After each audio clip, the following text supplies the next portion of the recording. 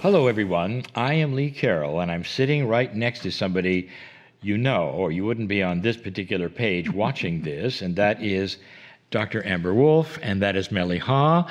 Mele'ha is your Lemurian name given to you by Kryon. Yeah. You probably remember that. I do. 2013. Oh, 2013? Yeah. That was just yesterday. Yeah. Well, we're about to tell you something that happened in 2020 that reflects on what is going to happen very soon. And that's an exciting announcement about some new information and a new course. And it all has to do with Kryon's instructions to Mele'ha. Something happened February 15th in 2020 in Sacramento, a public channeling that we had in a sisterhood. And what happened there is, again, Kryon gave Mele'ha instructions. Now, this, I think, was you said that was the next to the last meeting? Yes. Before COVID? Yes. Oh. You know, if it hadn't been timed like that, we probably wouldn't be sitting here. Exactly. Well, actually, we probably would, but Kryon finds ways of doing this. But Yes, I want you folks indeed. to listen to these instructions given by Kryon publicly. Mele'ha, there is another wheel, and it's the Shamanic Teaching Wheel.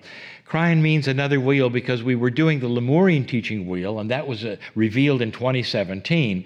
And Kryon says, there is another wheel. Now, we haven't really even been teaching the Lemurian wheel. We will, but here comes another wheel, even, you know, in the process of understanding what we had. There's another wheel, Mele'ha. You taught it in Lemuria, and you're going to teach it again. Don't you love it when Kryon gives you instructions and tells you what you did? Sacred assignments. Sacred assignments. This wheel is similar to the main teaching wheel, according to Kryon. It has 5 spokes, and each of them are named and titled for the shamanic teaching of women.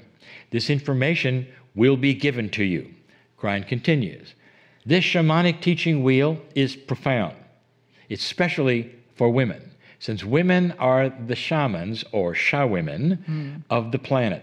There is so much to teach that you can teach it for years and never cover the same information. This is because the teaching is driven by the dynamics of the time. It's driven by current events and reactions to current events. Shamanic teaching is not just facts and numbers, again, according to Kryon, but how you deal with the attributes of your culture in your time. A shaman, or ShaWoman, is one who stands and works with the changing world of paradigms and life, just like a woman who has to deal with growing children. It's different every day. It requires intuition, understanding, compassion, and of course, patience. Now, something happened. And what happened next, I want to tell you, is the real meat of it. Yes. So these were the instructions given to Kryon, and then nothing happened. And then nothing happened until February 20 in 2020 in Miami. Yep. So it's not... was the next weekend. Yeah, it wasn't like a lot of time for you to ponder. No. But this was private. Do you want to talk about how that happened? A private channeling, Yes, first of all. a private channeling. And this was a download that woke Lee up in the middle of the night at 3 a.m. And all this information was given to him between the week before and this week when Kryon said, this is what it's about. This is the Shamanic Teaching Wheel, and this is the message for Mele'ha. I'm really glad it happened quickly, too, because in the past there had been some instructions given and you sat there and waited. And say, Years, a couple times. Yeah. So this one was in a week. Here is I am reading what Kryon had to say. Mele'ha, this is the wheel for shamanic teaching of women, and it is yours to teach. I want everybody to hear that because this is what Kryon is saying from Lemuria. You taught it before, and now it's yours to teach. And I love that because this is truly more than an assignment. It's a blessing. It's so just very much. Yeah. The time is now right for this new project. What Kryon says, everything you've done so far is the foundation. And what I think Kryon means the sisterhood in general. Yes. Everything that you've done here is the foundation. And this is what you're trained for. So again, we have the Shamanic Teaching Wheel as the name of this wheel. There are 5 spokes, as Kryon said, just like he said, just like the regular Lemurian teaching wheel. And what we're going to do now is to identify the spokes, because we want you to get a flavor for what this teaching is going to be about. We're going to identify them, name them, and actually read what Kryon said in the instructions to Mele'ha. There are 5. So let me tell you what they are. They're fire, air, Kryon identified as wind, earth, water, Kryon has defined as ceremony, and culture. Now, you might ask about the hub and the surrounding things. That's not part of the teaching, but I'll just tell you what Kryon says. The hub is self or source, just like before, the creative source. The rim is others in your world. That's not what the teaching is going to be about. We're going to have Mele'ha concentrate on the 5 spokes: fire, air, earth, water, and culture. So we're going to read what Kryon has given as the definition of that. And Amber, I'm going to ask you to start with fire. So fire we would not normally think of as this, but this is what Kryon gave. This spoke is redefined as personal drama, trauma, anger, fear, anxiety, turmoil, and unrest inside of us. Fire teaching is clearly identified to those attributes in a student's life. And how do we deal with them? There are so many subconscious patterns that are that fire pattern, and they're carried with us, and they're carried in our Akash to this day. And the ceremonies around this spoke are given to release those, like the leaf burning ceremony given in Lemuria that was also given in a Kryon channeling. So we turn now to the next one, which is air. This is different, redefined completely. We're calling this, Kryon's calling this, wind, because air is static and wind is moving. This spoke is about the movement of invisible things. Gals, listen. Intuition, awareness, innate, and communication. Can you imagine how deep this training can be with those things, which women truly, I think, understand? Anything you cannot put your finger on in moving energy is included in air. This is not about breath, as you may have been previously taught. It's about moving, changing energies within you. Then the earth spoke is about grounding and its stability and maturity, wisdom and wisdom keeping. It's also about balance and harmony. And naturally, it's about our beautiful partner, the earth, as it relates to the shamanic energies. The wisdom keepers of the planet all knew Gaia and worked with those energies.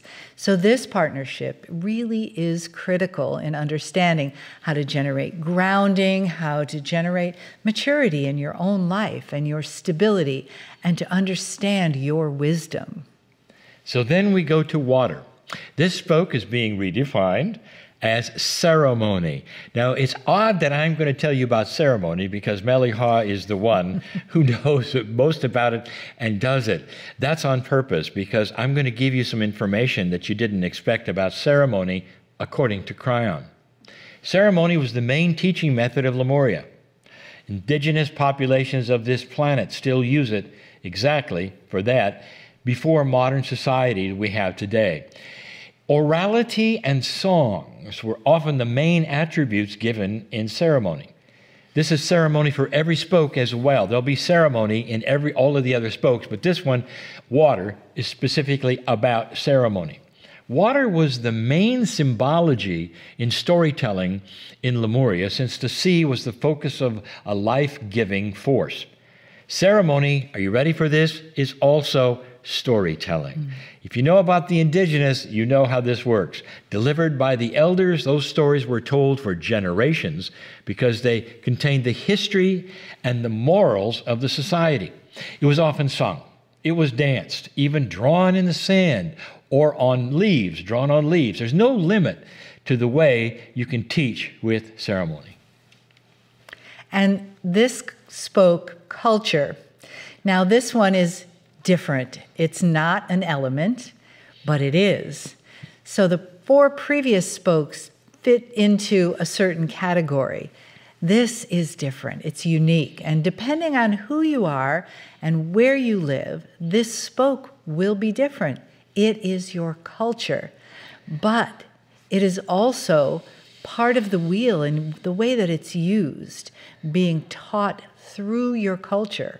So your culture is your gender, and it's your outward culture's reaction to your gender, and it represents your self-worth, who you are as a woman in the world. Your body also is a culture. It's masculine or feminine or neutral or another gender. It itself represents how you think, how you live, and how you react to your culture, how your culture reacts to you. And then it postures you. How do you love? How do you fear? How do you move in the world? How are you honored? And what role you play in parenting? When a shaman, a ShaWoman, sit down and work with a person who's come to them for help, the first thing they do is to find out the culture of the person that they're working with. So this spoke is about working with your own culture, your inner culture, your outer culture that surrounds you, and learning how to work with those who have come from another culture. This spoke is really learning about the air, fire, earth, and water culture, spokes from culture to culture. Then and only then, truly can a shaman or a ShaWoman understand and help those people that come to them.